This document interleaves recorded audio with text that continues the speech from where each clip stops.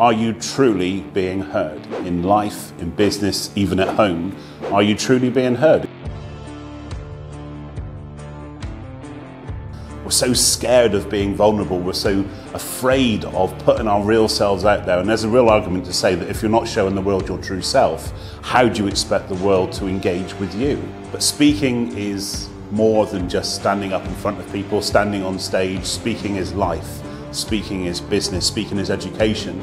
Your ability to deliver any message with clarity and power and emotion will have an ultimately defining effect on your success by your definition. We can inspire people, we can motivate people, we can educate people.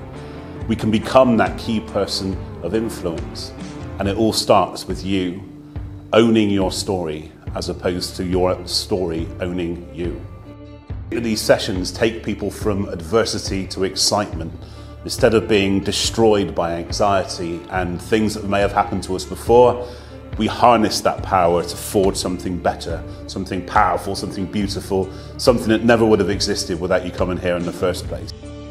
If you feel anxious or nervous about public speaking or speaking in any capacity, I absolutely get that. I've been there myself, and I'll let you into a little secret. I still get there myself.